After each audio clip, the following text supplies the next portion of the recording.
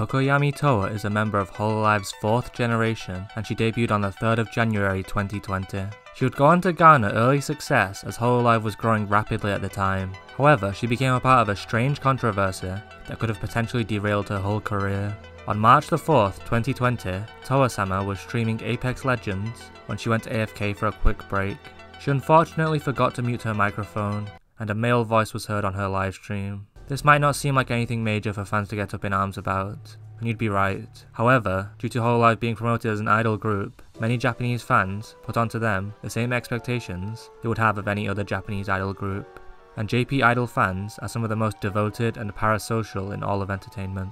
The idols must be seen as available to their fans at all times, and any sort of relationship between a female and male is seen as unacceptable. This toxic mentality spread amongst a loud minority of Japanese fans at the time. They did not like that a man could be heard on her stream, and they thought it made her unpure.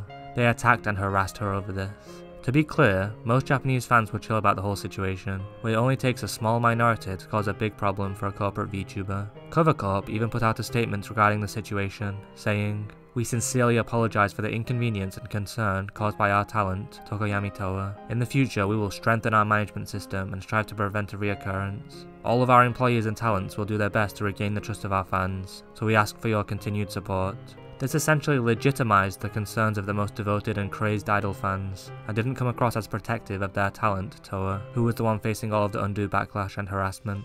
Towa then did an apology stream the next day. However, the apology stream/video and the original male voice stream have both been privated, and it seems that Cover did a good job in scrubbing the internet of clips. She was then forced to take a 1-week break from streaming because of the incident. I want to be clear that this video isn't to bring up old drama, instead it's to show how much resilience and perseverance Towa had throughout the whole situation, and how overseas fans stuck by Towa during her darkest hour. Overseas fans, who aren't as caught up in the Japanese idol culture, were incredibly upset by Towa's treatment for such a minor mistake, if you can even call it a mistake. This situation made Towa even more popular with the non-Japanese fanbase. She began to receive a lot of live comments and super chats in English, even though she wasn't fluent. This was before Hololive English had debuted, so the English fans were limited in number at the time, but they managed to outnumber Japanese commenters on Towa's streams by a good margin. Every English comment was supportive, and the general sentiment of most comments was, "This was not your fault." People understood that even though she is a VTuber, it's just her job at the end of the day. She has a life outside of streaming, and the audience isn't owed anything. And also, just hearing her voice isn't proof of anything happening behind the scenes. The English-speaking audience showed so much support for Towa that when she came back on the 12th of March, she put out a statement in English thanking them for their support.